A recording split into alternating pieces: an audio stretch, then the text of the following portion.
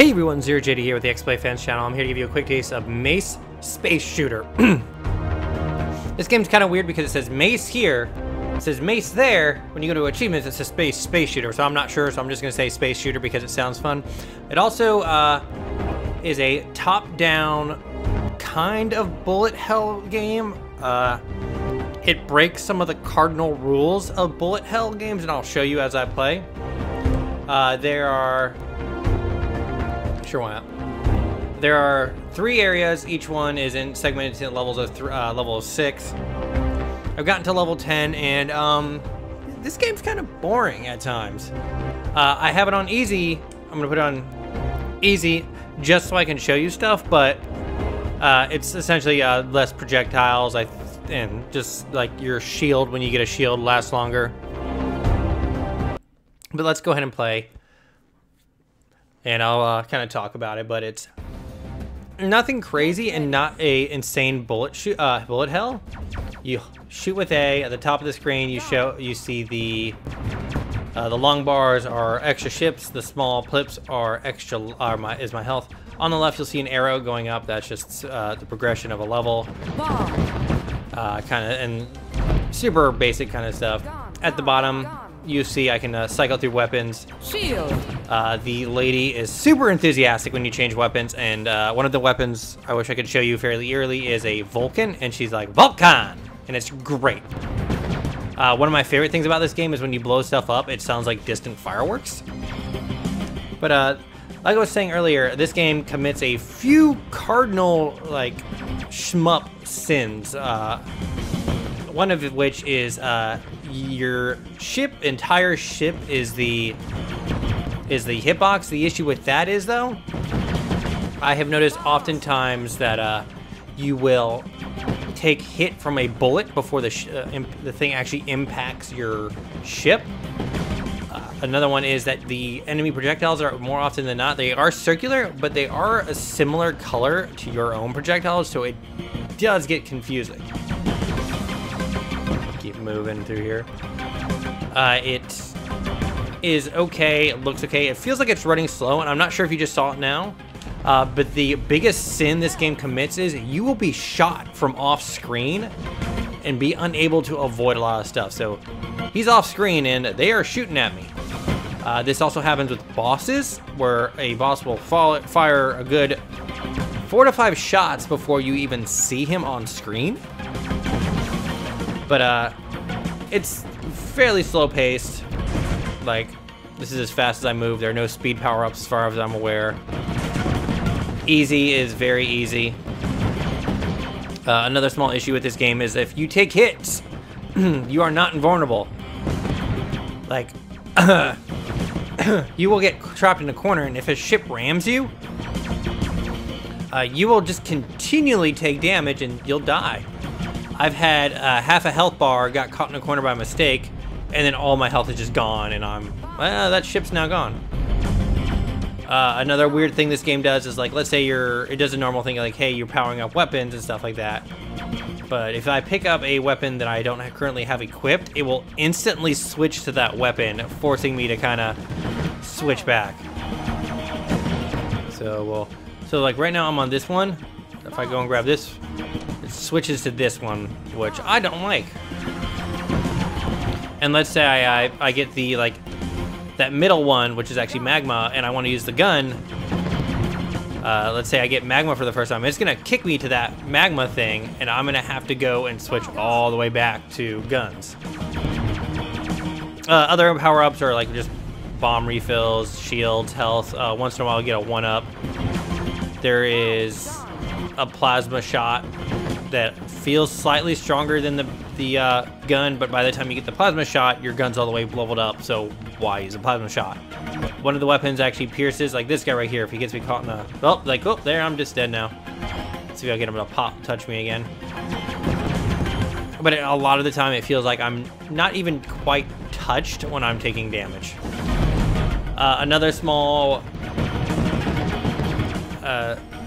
pet peeve I have with this game is if you look in the upper left, your score is going up. It feels like it's going up insanely slow. It's like I'm shooting stuff and I'm getting one point.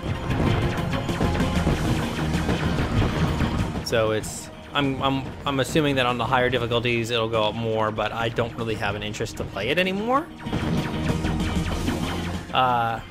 So it's been about 5 minutes, and this exact same stage is going. I maybe have about a fifth left of it, and that's a continual thing throughout the game that all the levels feel very, very long.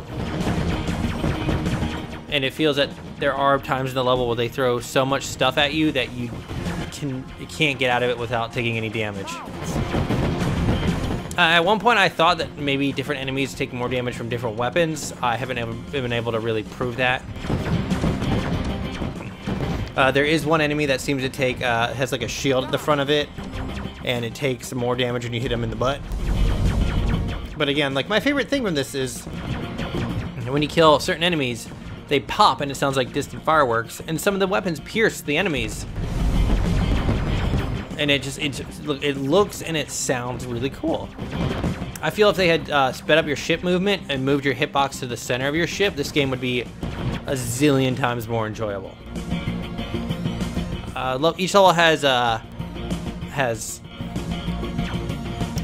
secrets. They're usually tucked away inside of the asteroids. There's the word. So I showed you that first level. Let's go to level 7.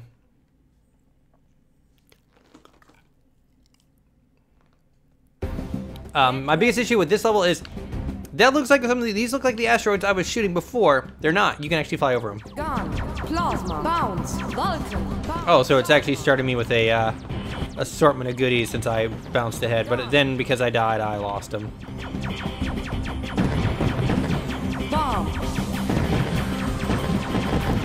So like, for like the last level of each area, it does the normal bullet hell thing. You fight through a level and then you encounter the boss.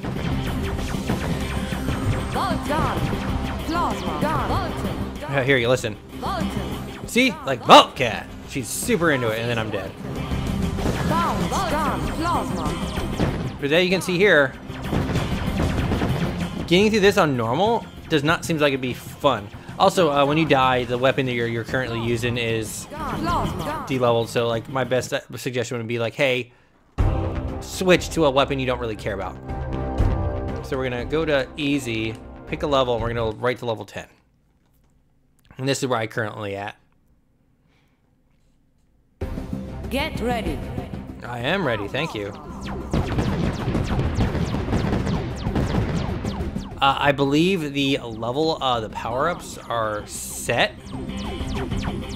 So like, hey, this will always drop at this rock and stuff like that, because I played the first level a few times just to see. The bumpers are how you change weapons, if anyone's wondering about that. It's really, I want to know what they decided to pick, how they decided, hey, you're going to get this weapon. Let's see if I can kind of see, like, so there's a very clear, these aren't hitting, like, the front part of your ship. It's very clear that they're not actually hitting you before you actually take damage. And in a bullet hell game, your awareness of space and kind of being able to know exactly where you'll be hit is very, very important.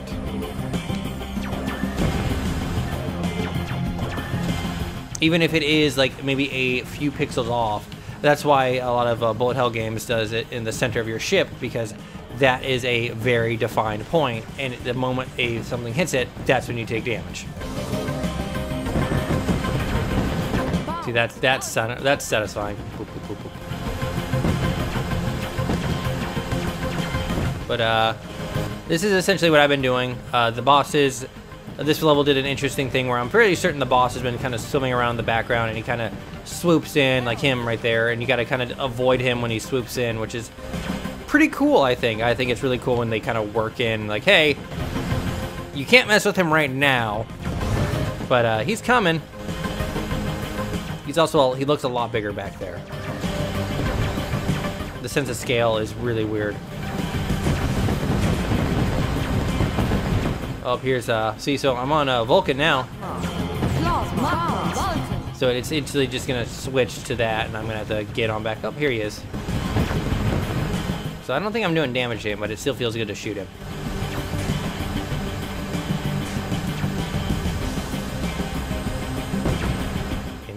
But yeah, it's just another small issue I've had is power-ups will cover up enemies, so I went to get something before and died.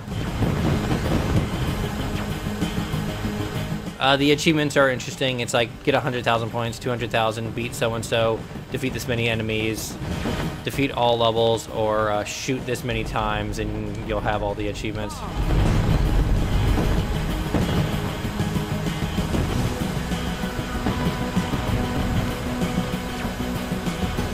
But, well, there are once in a while there's ships that'll come out that you will definitely carry power-ups. The thing is, though, when you destroy them, you can only pick one power-up, and it's usually he will have health or something on him. Also, that happens once in a while that you'll destroy a dude, he'll give you health, and then immediately afterwards you'll get another health. One of my favorite power-ups is, this is actually the ship I was talking about, cool. One of my favorite power-ups is they give you little fighters on your wings. So, like, once you get those, you're essentially fairly unstoppable. But yeah, like, my biggest peeve with this is just getting shot from behind. That's a massive no-no for a game like this because you're focusing already enough on the front and around you. Having stuff like shooting you from off screen is a very cheap way to die. And it's it really doesn't feel good when you die because, like, something that may have gotten past you murdered you. But this is MACE Space Shooter, I guess. I am ZeroJD. This was the XBLA Fans channel. Oh, here's an upload. One up. But they are kind of generous with, like, hey, if you died in a level, like, hey, it's game over. But if you want to go back to the main menu and then hit resume, you can start back over with 1 life left and just keep going. And if you're good enough, you usually can find a health up or a life up and just keep alive. But thank you very much for joining me. Shield. Go to a shield, pop him out, and that's about it for this game. Thank you so much. Check out our other videos. I am ZeroJD. This was the XBLA Fans channel. Thank you for watching. Have a nice day. I got 11 of 14 secrets. Bye.